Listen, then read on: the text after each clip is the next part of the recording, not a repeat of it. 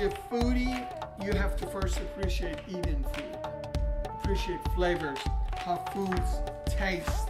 So picky eaters can almost never be foodies. Foodiness is first and foremost is about appreciating how food tastes.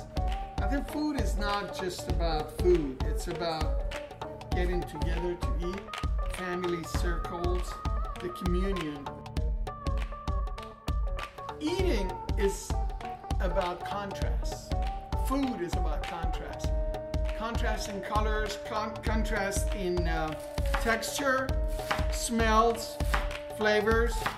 You don't want boring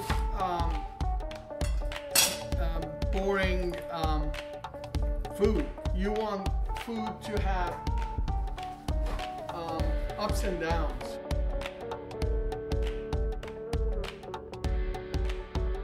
So the best fancy food that we ate was not made by my mom.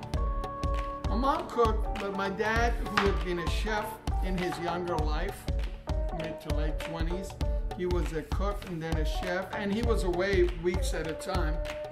And then later on, he decided he just hated being in the kitchen. Got out of that business and went into oil business. He said it was too hot and he didn't want to stand on his feet all day. But when he was off the island in Persian Gulf and came home for his leave, he continued cooking the best foods for us. A couple of years ago, I started this thing labeling my food under Cafe Bagheri, which is really sort of a way to brand my home cooking. And people ask me all the time if you have a restaurant. Restaurant needs a young man in his 20s or 30s to put in the initial 18-hour a day for several years, build it up, multiply the locations, and then retire rich. I started too late. I just want to concentrate on the communication part of culinary arts. I like anything by Alton Brown. Marcus Samuelsson has a new cookbook.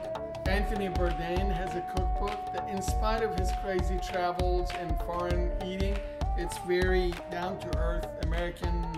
What I do is, let's say you go in the doctor's office, for your appointment, and you're paging through, and there's this like lobster bisque recipe or whatever, and you probably you can Google it, you have access to it, but you just look around, you then rip it out, fold it, put it in your pocket, or you put the magazine on the side table or whatever.